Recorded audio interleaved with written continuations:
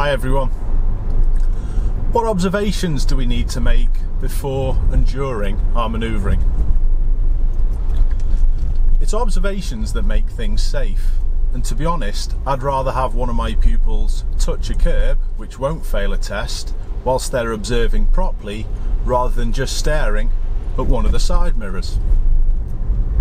Let's show you how it's done. When you do manoeuvres, you must use a prepare, observe and manoeuvre routine. This means you get the car ready to go, you then do the appropriate observations, and then if it's safe, you can move. So, the observations that we're going to have to do are going to be a 6-point check all the way around the car. So what we usually do, we start off with the least dangerous side, which here, because I'm parked on the left side of the road, is going to be my left shoulder. So I'm looking over this left shoulder to ensure that there's no one in that area.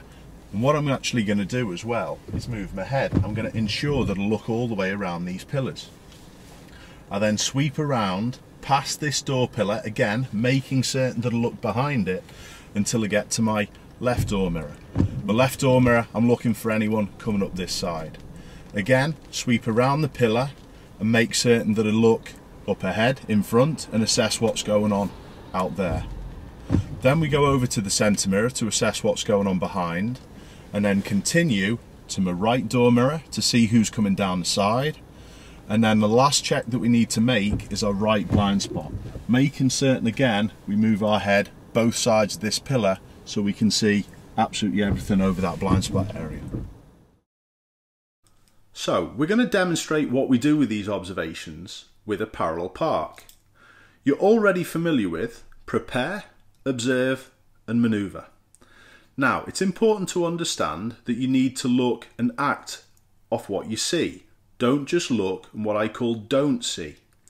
Imagine this, if you've got a 2 or 3 car length bubble all the way around your car, you need to see whether anyone's going to enter that area within 2 or 3 seconds. That's not just cars, that's any other road user. For example, if there was a pedestrian walking up this way, you might decide to continue. But if there was a car coming down this way at this point, you would be stopping. So remember, 2 or 3 car lengths in 2 or 3 seconds. So we're going to have a look at doing these observations whilst we're doing the manoeuvre. I'm already prepared to move out. I'm just doing my final check before positioning away. I'm watching my mirrors all the time, things are changing, so I'm actually going to signal left for the cars behind and then put it into reverse gear as soon as I can. And I'm sitting here with my foot on the foot brake, so I'm also warning these cars up behind that I'm not going to move. Now, I'm going to cancel my signal because there's a gap on its way after the black one. So I'm going to do my checks around everywhere now, so I'm ready to move back to my turning point. At my turning point, I'd always advise to maybe have a little pause and have a check around again. The simple reason is, as we steer left, the front of this car is going to swing out. So it's clear to go. And I'm going to spend most of my time looking out the back, but every second I'm going to try and look in a different place to ensure that I don't miss anything.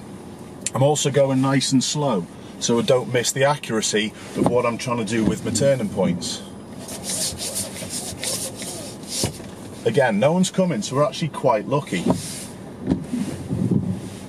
Now, there's a car approaching from behind, so what I'm actually going to do is stop before it gets to our 2 or 3 car lengths area. And to be honest, with the red one coming up, what I could actually do in this situation is continue, because us actually moving this way is going to get out of their way, but make certain that you see them. If you're in doubt, if they're coming within that area, just stop. So again, checking everywhere again, mainly looking out the back. And that car behind has finished, it's done its turn, so I'm going to concentrate on what I'm doing and looking out the back to do my stop. And we're done. I hope that makes sense to everyone. Remember, prepare, observe and manoeuvre. and don't just get wrapped up with getting it in between those lines or next to that curb. It's much more important to be safe. Thanks for watching.